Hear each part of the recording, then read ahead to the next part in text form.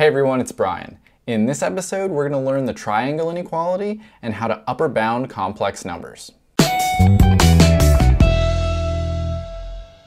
The triangle inequality is a very famous inequality and presented in probably almost every analysis class, probably ever.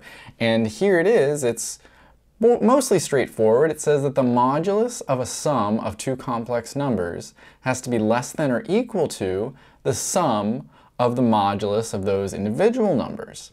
And this sort of makes sense when you start thinking of these things as vectors.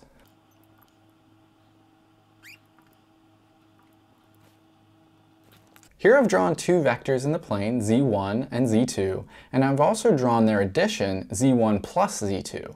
Now the way a vector addition works geometrically is you start drawing the second vector where the first vector left off. So if I draw z1 starting at the origin, and then I draw z2, which I've shown right here, going off of the end of z1, where I end up connecting that to the origin represents the sum, z1 plus z2.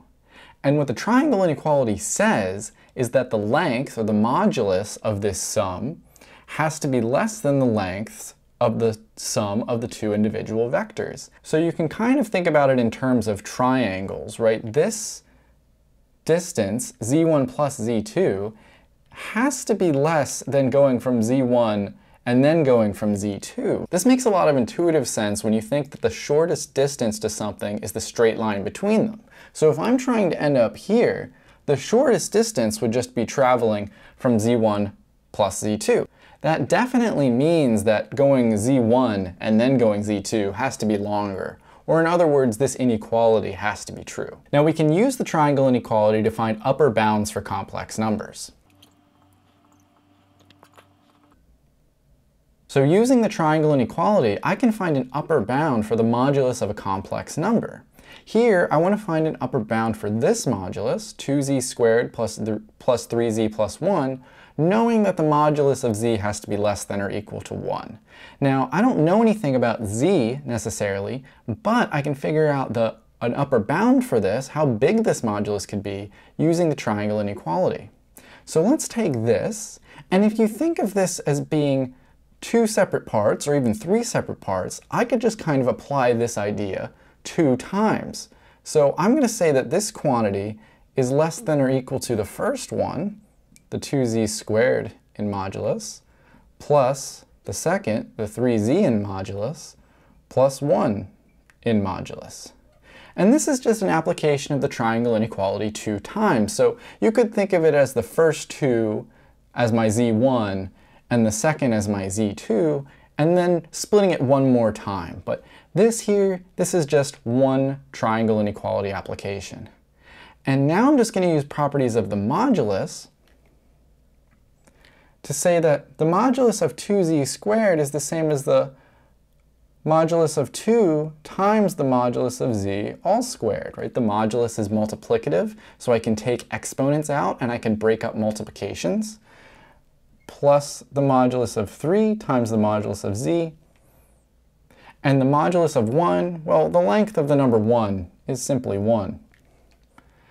And now what I'm going to do is use the other piece of information I have, the modulus of z is less than or equal to 1, to make another inequality. So I'll say that this whole thing is less than or equal to, and I'll just plug in 1 now wherever I see the modulus of z. So here we have the modulus of 2, the length of 2. 2 is a real number, its length is 2. I'm saying that the modulus of z is less than or equal to 1, so this is 1 squared. I have plus 3, the modulus of 3 is 3. I have the modulus of z, which is upper bounded by 1, and then I have plus 1. And so here we're just getting 2 times 1 is 2, plus 3 times 1 is 3, plus 1.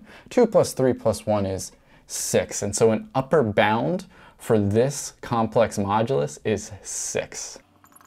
Here are some variants of the triangle inequality that you can use for finding lower bounds of modulus, as well as the difference of complex numbers. In this video, you learned about the triangle inequality, one of the most famous inequalities in all of analysis. We talked about how to use the triangle inequality to find an upper bound for a complex modulus. I also showed you a few other triangle-like inequalities. I hope you enjoyed this video, and I hope to see you next time where we'll start talking about complex numbers and their polar forms. I hope to see you then.